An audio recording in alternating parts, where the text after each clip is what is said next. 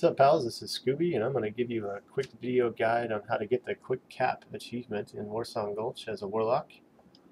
So, best thing to do is to use your Soulburn right as the flag respawns, which will be here in about 5 seconds.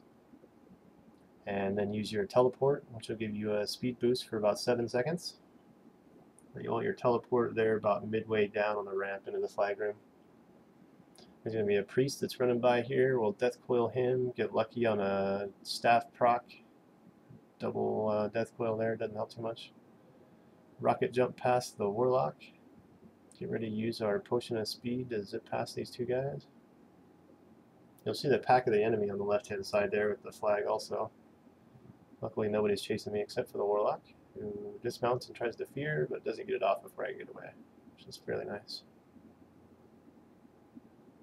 So, Warlock's still behind me somewhere, I believe. You'll want to juke around a corner in that case, so they can't get a cast off as soon as you get inside that tunnel there.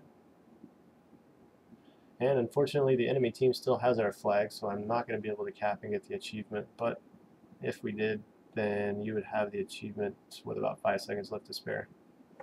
So, keep running up the tunnel as straight as you possibly can. Get up here, and hopefully you get your achievement.